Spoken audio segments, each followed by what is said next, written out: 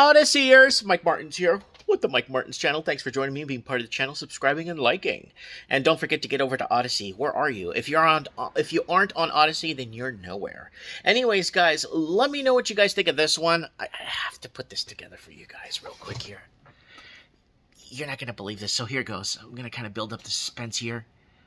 Look at that. Oh, yeah. See, I'm a meatitarian myself, but when I read stuff like this, scientists based in Japan have successfully 3D printed a hunk of Wagyu beef complete with marbling. Oh my god, they got the marbling in too, so it actually looks real. Yeah, feast your eyes on that. No, actually not. You know, you hear all these stories, like this culture, the Chinese culture, they eat dogs, or they eat cats, or you hear all these different, stories through the grapevine, right? And you shouldn't believe anything until you see it true for fact with your own eyes, right? But, yeah, so let's take a look at this. I'm just kind of, like, lost for words as of right now, and I don't know if I'm going to touch a piece of meat for a while now after seeing that. But you know what? One thing came to mind, and Canada was passing a law. I remember this very vividly and very directly because it's important. They were passing a law back in 2017 that made it illegal for people to know where their meat's coming from. Yeah, they actually want to pass a law. I don't know if the law has been passed. I don't know if it's being still written up somewhere, or it's being across the floor, or what's going on with that law. But apparently they want to make it illegal for you to know where your meat comes from in Canada. I don't know about the States. So that's become a problem, because we have lots of meat in Canada. Why would we have to import meat from Thailand and China for? Why? Because they want to keep pricing within check. And if you want to import something 5,000, 7,000, 8,000 miles, so you could save a few dollars, and we think that we're getting the real deal, then it's a win-win situation for the investor, right? But it's a destructive, and who knows what this stuff could do to your intestines.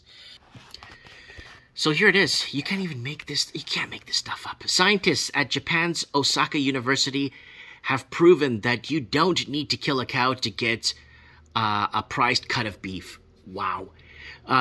Through a technology called bioprinting, they've 3D printed a cut of Wagyu specialty steak. The steak is composed of cell fibers taken from a cow. Wow. And assembled to create layers of fat marbling seen in Wagyu cuts. Wow. So it goes on to say here, by isolating beef cells, the scientist organized how the muscles and blood vessels and fat should be stacked. Wow. The researchers then shaped these tissues into the form of the steak using a technique called 3D bioprinting, where cell structures can be layered to resemble real tissues in living things. Wow. So there it is right there. It's called Z? Who are these guys on YouTube? Zenger. So here it is. They're printing it off here. And don't forget to check out their channel. And there it is right there. Wow. So I guess it's injecting the layers there of some sorts, or I don't know what it's doing, so I'm not going to guess to think I know what it's doing. The researchers believe that proving that Wagyu steak can be accurately 3D printed could be a big step towards sustainable future where cultured meat can be created that closely resembles existing products.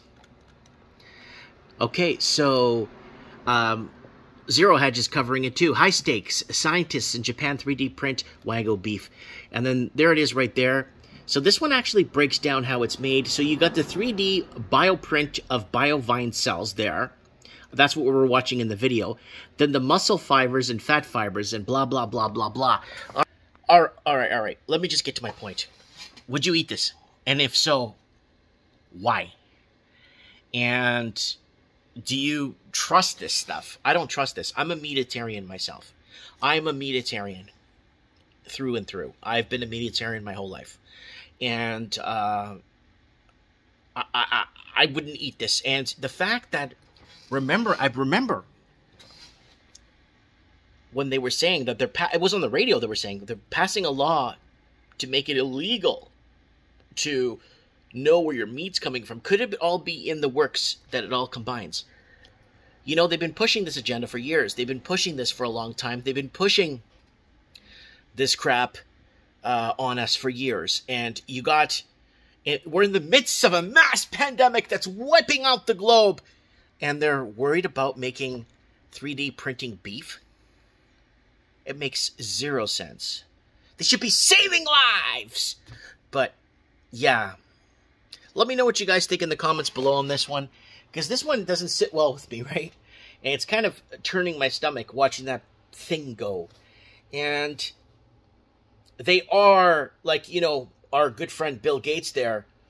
The guy that told you at the those big meetings and those, those nation meetings and stuff with nations unifying and talking at these big press conferences, basically stating, and seminars stating that we need to reduce the Earth's population, and lo and behold, there is a vaccine in production.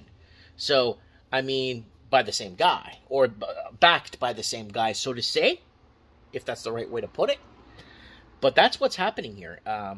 3D printing meat, it's taking it to the next level. I tried to order a pizza not too long ago, and they asked me if I wanted plantaroni on it. I'm like, plantaroni? What's plantaroni? They're like, plantaroni is pepperoni-based plant meat. It looks and tastes like pepperoni, but it's made out of plants. And I'm like, well, I'll pass on the plantaroni, and I'll just get real pepperoni. But how do I know it's real pepperoni now, if plantaroni tastes the same? That is the question no one's asking. Have they been sneaking this food in on us over time?